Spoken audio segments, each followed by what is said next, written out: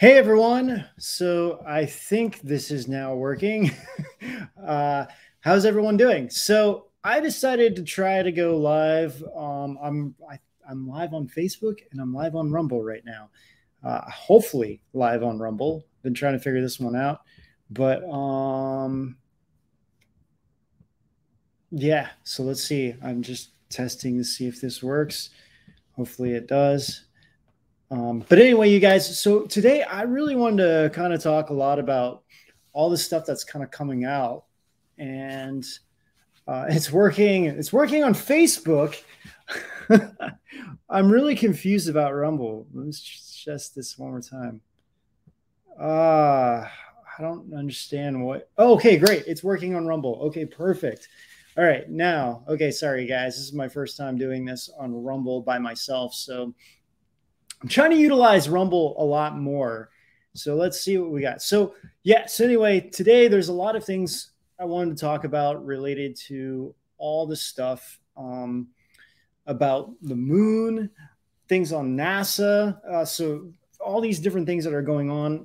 So as we all know, China came out and said that they're investigating this like cube light like thing on the moon.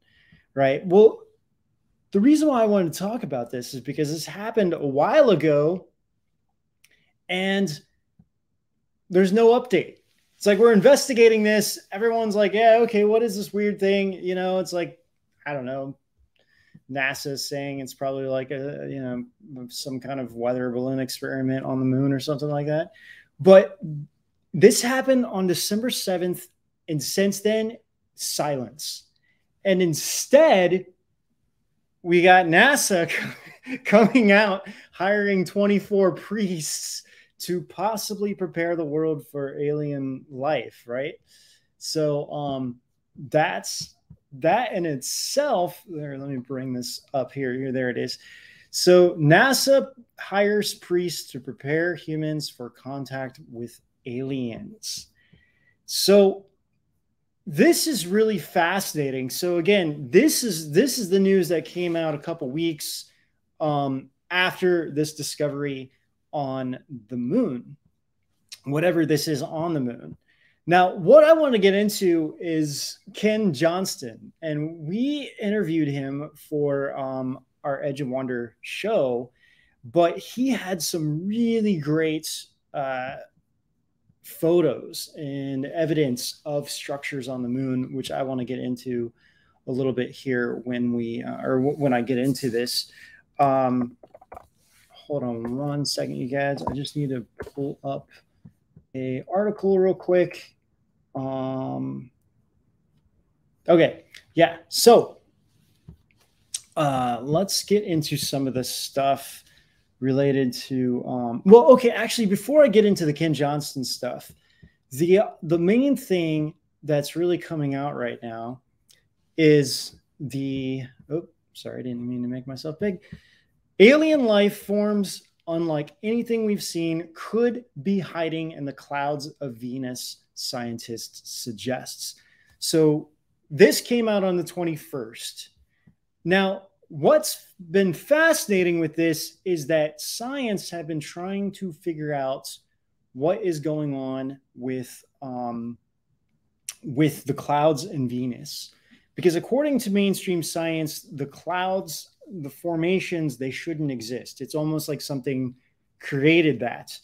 And for the first time ever, mainstream science is saying that we could be seeing something that is creating these clouds. Now, they're kind of relating it to like microbes.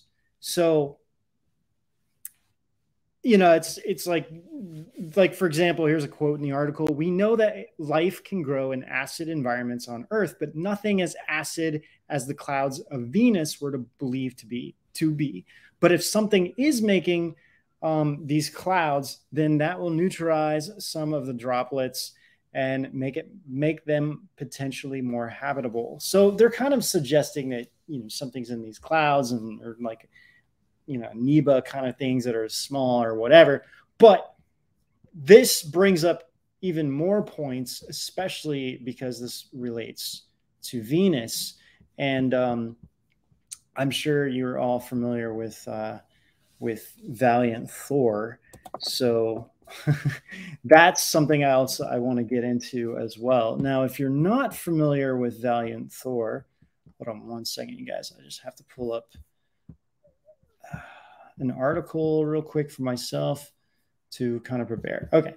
Now, if you're not familiar with Valiant Thor, let me show you some photos. You know, and there's a lot of conspiracies around this, like, oh, you know, he doesn't exist. He does exist. And so he was somebody that I think Eisenhower supposedly worked with, who was a alien extraterrestrial from Venus. And there's two photos, and people get really confused with these photos because they're very different. Both of these photos are very different. So one of them, which, sorry, I'm having technical difficulties as usual. Okay, here we go. So let me share my screen here. Okay. Oh, something happened there. It's not the right. There we go. Okay. So sorry, guys. So this one is, so according to Phil Schneider, this is the real Valiant Thor. Now, the other one that everyone seems to know is this guy here. And again, this is obviously an older photo. Some people suggest that this guy's Valiant Thor, the other one saying the other guy. So Phil Schneider, if you don't know who he is, he was one of the main whistleblowers that came out in the early 90s. And his fingers are gone. And he said that he was attacked by a ray gun with by an alien, like a kind of a stereotypical gray, that they were in an area they weren't supposed to be in Dulles Air Force Base, or the Dulles base in New Mexico. And he was shot, but with a gun. And then he actually died soon after he came out. He was killed. And there's a lot of conspiracy revolved around that. But this isn't going into Phil Schneider. I'm just kind of saying that he was suggesting that his father worked with Valiant Thor. So that's why this is so fascinating about Venus, because there's a lot of aspects to Venus that there's extraterrestrials here on Earth from Venus. Now, whether that's true, I'm not really sure, you know. But I have met a couple people who you know, say they are from Venus, but I don't know, you know. But anyway, that's a whole other conversation for a completely different time. But yeah. So what I do want to show you, though, is some of the images from Ken Johnston. And Ken Johnston here, man, I keep opening this in the wrong tab. Sorry, guys. Hold on one second. There we go. So this is Ken Johnston, and he's what's called a civilian astronaut. He didn't actually go to space, but he worked at NASA. And oh man, sorry guys, I'm like having some issues with my thing here. Okay, and there we go. So this is Ken Johnston when he was working with NASA in his younger days. He's no longer working at NASA. He quit he retired a while ago. But we did interview him for Edge of Wonder, and his story was that he was given some photos from the moon from one of the missions, which is a whole Mandela effect on its own, because most people just only know one mission, but there was actually 24 Americans that walked on the moon from Apollo 18. So yeah, that's something new. But anyway, so he was given these photos, was supposed to destroy them. He went down, started looking at the photos, and he actually kept some. And he kept them for years because he didn't really quite know what to do with them. And so uh, this is an article that's about Ken Johnston, and this doesn't really show. I mean, it shows like an image in the main thing, but it doesn't really get into a lot of the images. It just kind of tells his story. And but what's fascinating is that here are some of his actual images.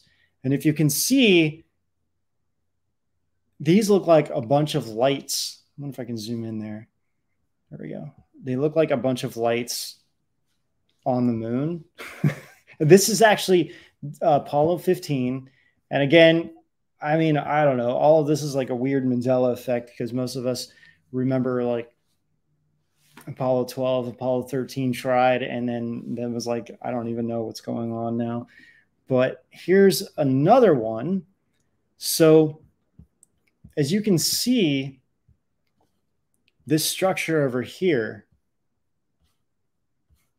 So this seriously looks like, it looks more man-made. Like over here, it's saying this is like a statue. I don't know. That could just be rocks. But over here does look really interesting into what this is. Now, he's suggesting that this whole area is like some kind of like base. And there's like you can see kind of right here now, or a statue or something. I don't really know, but there's some just interesting things with the visors here. But this, to me, caught my attention because what's this reflected in the sky?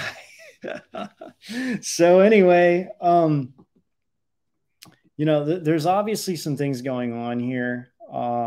These are just supposedly some cables that were found on the moon. But this is on the moon, and this is pretty obviously a pyramid. So what's a pyramid doing on the moon? So yeah, anyway, I just kind of wanted to bring these up to kind of give some background on some of this stuff. So yeah, so getting back to the Chinese, what did they find on the moon, right? So according to Ken, when we talked to him, and he had more photos in his book. I mean, he was talking about there was a structure that was like 2 miles high. I mean, think about that. That's like massively big. That, you know, all of this stuff is mostly on the dark side of the moon, which is why we can't see them. So, you know, it's weird to me that China is like saying, hey, look, we found something weird. And then it's just silence from NASA, from the UK, from China. There's nothing else. And now we have NASA coming out saying that they hired these 24 people to for possibly prepare the world for there's aliens exists. But why now? That's the big question. After all these years that we're all talking about this stuff, I mean, all these things are everywhere related to UFOs now, right? I mean, you can just see them everywhere. You can see everything that's going on. Like, why is this stuff all happening right now? And I think this is a really good question, and probably the most important question that we have to find out. I mean, it's great that we're getting disclosure, but from what aspect? And are they going to use this for a deeper agenda? And that's the big question. So, but there are a lot of people coming out recently talking about UFOs, talking about aliens and all these different things. So, for example, let me share this. So, I mean, we have the Tic Tac UFO thing, which is like everywhere and everyone knows about it now, and the Pentagon's involved. But speaking of which, Harry Reid, he just passed away, and I don't know, did he get he had a heart attack. He was in his 80s, but that's something else. But anyway, he was one of the people involved in the Pentagon aspect of this. But so they're trying to pass new legislation in Congress to investigate more of the UFO sightings.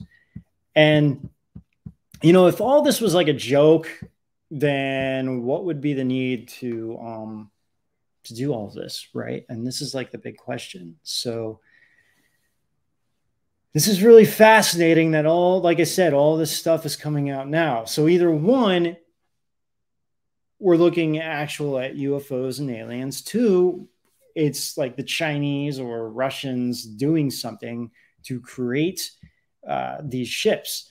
Now, Hitler actually, I mean, there's rumors that Hitler had these during World War II, and there's actual photos of these like, you know, crafts. Now, supposedly they couldn't move very fast, but they did represent craft that looked like very similar to UFOs. And I don't have those off the top right here, but anyway, you know, those definitely exist. And then this keeps happening. Then recently there was another article. Sorry, it's just a second. There was another article about Mars and a huge crash disk-shaped UFO object spotted on Mars. So this is very fascinating. You know, it's like definitely, I don't know, it looks like almost like the Millennium Falcon or something, but you know, it's like so weird because all this stuff is coming out this month. So this came out on December 5th. You have again the moon stuff that came out, and now like NASA with these priests. So, you know, it's like everyone wants to know what is going on, and I do too. Then, okay, Lockheed Martin, Ben Rich declared on his deathbed, extraterrestrials, UFOs are real. Now, this is from 2016, but I wanted to bring this up because deathbed confessions, they consider very legit in court, a court of law, and as evidence. And so why would a guy who worked at Skunk Works and Lockheed Martin and everything all of a sudden say extraterrestrials are real before he died? And he's not the only one. There are quite a few people that have came out on their deathbed saying this. And, you know, so the big question has to be really asked, like, is this because, you know, so what's going on? Are they bad? Are they good? Is there both aspects to this? Are there, you know, the negative ones? Have they, you know, done something to control some of the world governments? I don't know. You know, I'm just bringing up questions here. And unfortunately, I don't have a lot of these answers. But when we look at the transhumanism aspect, and by the way, like Rob and I from Edge of Wonder, we have a whole series of transhumanism on Rise TV if you haven't seen it. So that's our like main platform. So a lot of this technology, I mean, if you look at technology from the past, like let's just say, okay, if you look at airplanes haven't changed much since our great-great-grandparents, since World War II, haven't really changed a whole lot. Yeah, they're like, you know, more modern, and, you know, equipment is more, you know, has a lot more computers and everything else inside of it. But we're still using like, you know, jet fuel, gasoline and coal, all these things. We're still, the power plants are one thing. We're still using the same. I mean, now we have nuclear power. Nuclear power came in the 1950s. So we do have nuclear power, but nothing has happened in the world of energy sources. I mean, we have solar power, we have wind power, but that's like very small compared to, you know, all these other aspects of when you look at our technology and how advanced things are. I mean, you know, 20 years ago, I mean, even 10 years ago, you know, I think like the first smartphone, came out in like 2008 or something. 2007, 2008. And it's like now we can do like anything with our phones. We have quantum computers. We have like our computers, like how we use our computers and how technology is growing. I mean, think about it. We have like Elon Musk trying to put chips in our brains that we can connect through a smartphone and control our own, like, you know, secrete what we want through our glands. Like, oh, I want more serotonin, and you can like use an app for that. And yet we're still using the same power that our great grandparents used to power their homes. So something's not right. And I think that, you know, a lot of this stuff does come down to like who has the most control, right? So that's what all this really comes down to. But I think with I'm trying to look at some of you guys' comments too, but yeah, they could be, Bianca says they could be using a false flag invasion to collect slaves for other planets or Mars. Yeah, you know, so I think that a lot of this that's coming out, I'm just kind of weary about it, because it's like, why now, you know, with all these things that are coming to the surface. And I don't know what the overall plan is. Could, you know, so now obviously with NASA hiring all these priests, they're trying to prepare for the Christian aspect. And I know there's a lot of people on both sides of this. Kind of when you bring up the topic of like aliens, it's a little taboo, right? You know, people are like, oh my gosh, like you're talking about aliens.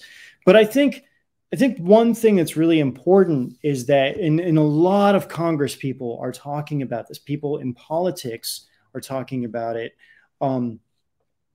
talking about how we're not necessarily saying that aliens are real.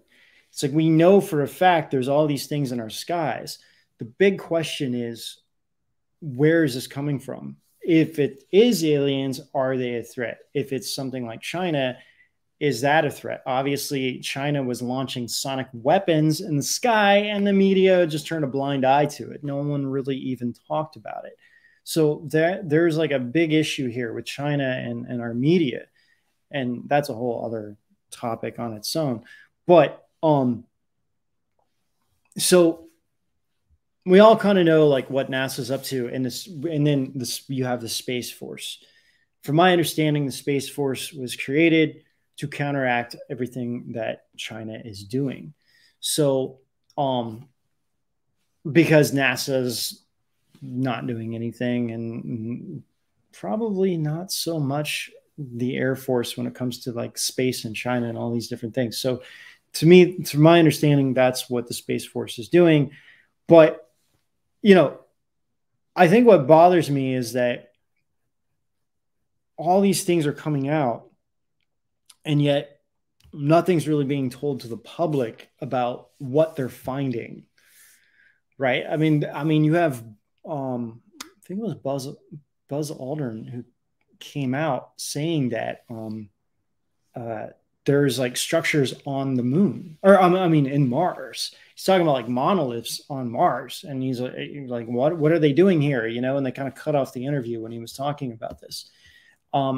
So if NASA's preparing to tell the world, and even if it's not like, you know, aliens in a sense of like what we're thinking about, like could, you know, flying UFOs and everything else, even if it's just like microbes and small things and stuff like that, it's really going to start shifting everything, because everyone's going to start asking the same questions. I mean, about like, whoa, is there beings on other planets? If we found things in Venus in the sky, even, could that be, if there's water on the moon, if there's water on Mars, could life survive there? And we already know that life, looking on Earth, that they found these kind of like snail like weird things in lava, not to mention like I forget how many miles it was underground underneath Antarctica and frozen ice. They also found